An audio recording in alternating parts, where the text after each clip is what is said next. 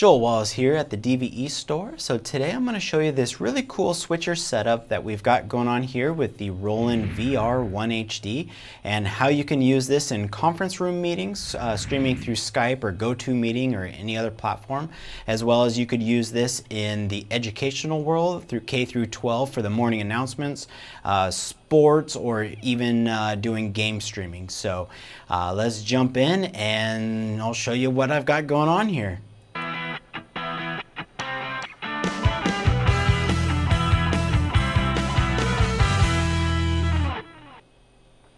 Alright, so basically what we have going on here is I'm just going to pop over to our overhead camera, and some really cool features with this switcher is that you have 3 HDMI inputs coming in, and I'll show you my graphic that we've got here.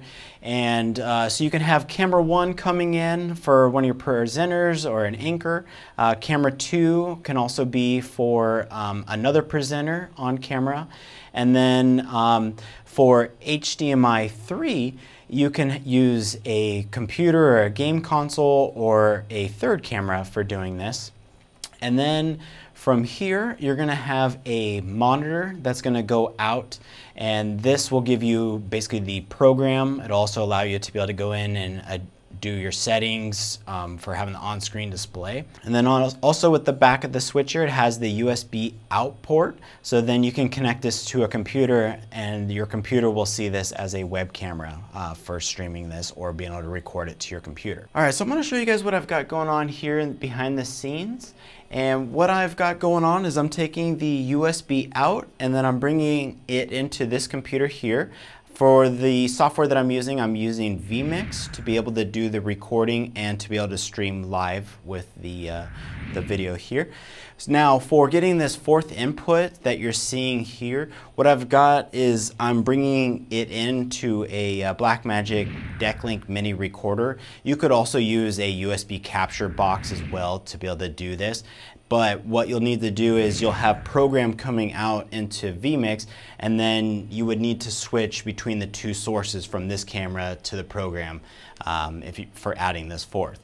Another cool idea that you could do, and you could add a Roland, the VR-1HD. Then what you do is you take over one of your inputs from here, but then you'll gain it back on the 2 switcher input with the VR-1HD, and then you'll gain that fourth input. So then you can toggle between the 2 sources, and then you'd have your other 2 sources on the VR-1HD. So pretty cool option if you wanted to add that fourth input. And then for over here, I've got the Blackmagic, their video assist monitor. This is a great way to see yourself for reference. You can put it underneath your camera like how I've got it if you want to see for program. You'll also need that monitor to be able to adjust settings. And then my big screen TV here, this is off of the through input, so then it's just a monitor for reference on that for the having graphics through my computer with the PowerPoint presentation. Then up here I've got camera 2. This is up on my support system, so that's how you're able to see the overhead shot from there. The ring light that I'm using is the Prismatic Spectra. Now this is an RGB ring light. As you can see earlier here with the earlier cuts, you can see the ring light flashing different colors. It's a rainbow ring light, so you can actually pull up on the app and you can go into like different modes of, you know, strobes or slow, you know, changing of colors. There's a million different options in there. So kind of a fun, cool ring light that you can get dual purposes out of, to have your camera mounted to it for doing like blogs or any kind of videos, as well as you could have it as a cool background light. So anyway, just want to show you guys my behind the scenes of what's going on here, and let's switch on back over to the show and continue on. So with the HDMI inputs, they are hassle-free, so it's really cool that you can be able to plug in all different cameras and it'll automatically match the resolution and frame rate for you on there, so it makes it really easy of use. Another cool thing in here is that we have these scene selections, and what that means to you, and these are completely programmable. So I have this one kind of set up for this show here. So we're able to do a picture-in-picture box, and basically your presenter, like as if, you know, if I'm on the camera as the presenter, and then I can have my PowerPoint there in the background, as you can see. And then if I had a second presenter, I can take camera 2 and then I can flip-flop those. So now I have camera 2 and we're able to still have the PowerPoint presentation or keynote going through and be able to do your presentation that way. The other way that we could do this is we could then have, you know, part of the screen with your presenter, and then we have the PowerPoint over here on the right hand side of me.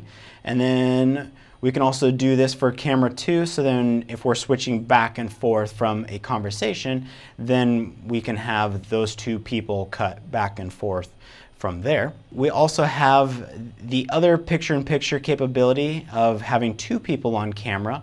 And so if you had 2 anchors, you know, for your morning show or in your conference room, you could pop up both people onto this. So pretty cool stuff of what can be done on this switcher already. So let me show you a little bit more. So the other thing that's really cool with this switcher is on the third HDMI input is that it has a through output. So for those who are gamers, you can connect in your game console into the HDMI 3, and then that will give you 0 latency on the through output to feed it back to your TV so you can play the game live and have 0 latency with it. So pretty cool feature with the HDMI 3 for that through output. So diving into the audio, what I have going here is I have a Podium mic.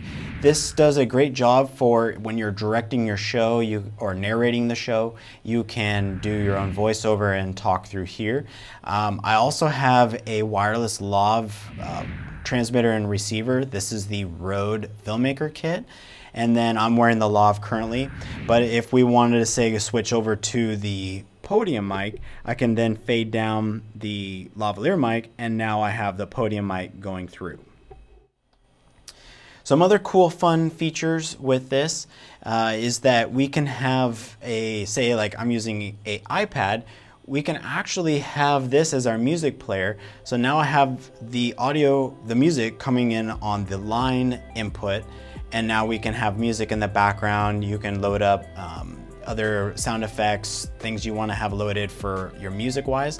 The switcher does allow you to store some media in here, but I found that it's a little bit more accessible and easy to use if you had, say, an iPad with your music player coming through with that. So I'm gonna go ahead and pause that track there. Some other fun things, we have audio effects, and these, just like the scene selections, are all completely customizable. So we could assign like a voice changer 1 pitch to like microphone 2, and then we can also assign a different pitch for microphone 1. So for this one, I currently have a lower voice, so if you're trying to make it sound more like your character from like a video game and give a little more persona to it, you can obviously hear that this is a lower pitch sound. The other fun one that you can do is you can do a high pitch. This one I have pre-programmed on input 2, so now we have that higher pitch. And again, you can go through and customize it exactly how you want it to sound and all that fun stuff. Another cool one is that on 3, I have this one programmed for like, this one's an applause. There's also like a melody, so if you want like an intro to like your show, you could do that. So here I have some clapping sounds. Another fun one that you could do is reverb. So for more of entertainers singing, we're gonna have that more concert hall kind of sound. Other features within the audio realm, you're also going to have your headphone levels. Your headphones will plug in to the side here. You also will have a line output of the switcher, so then you can feed it to a set of monitor speakers. There's also the main, so you can adjust your main levels that's being mixed. You can turn those up or down. And then lastly, we have a USB stream.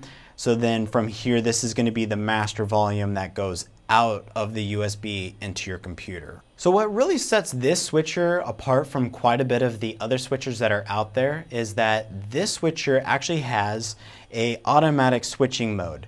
Now normally some of them you can program them so that they switch inputs every 5 seconds or 10 seconds, whatever you set it to. But what makes this one very unique is that this one will actually detect audio and then it'll automatically cut to that video source.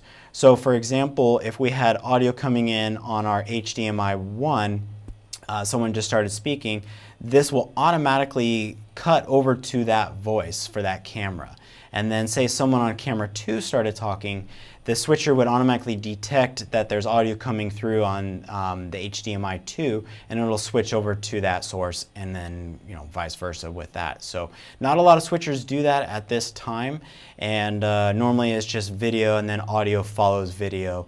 But for this one, it's kind of a rare breed where you can have that feature where, say you're in a conference room in a Skype meeting and say presenter 2 starts talking, then it'll actually just switch to that source, and then presenter 1 starts talking, it'll switch to camera 1 for you. So pretty cool features on that. All right, and so then lastly here, we have an on-air button. When it's currently lit red, it means that it's on air, and what it's doing is it's sending out the video signal through the USB out to the computer for you. So when you're done with your show, you just press the on-air button again, and then it'll do a nice good fade out to black for you. Well, that wraps it up for today on the Roland VR-1HD video switcher. If you have any questions or would like to know more, feel free to email me at joelw@dvestore.com. Yeah, stay tuned for our next episodes. Thank you.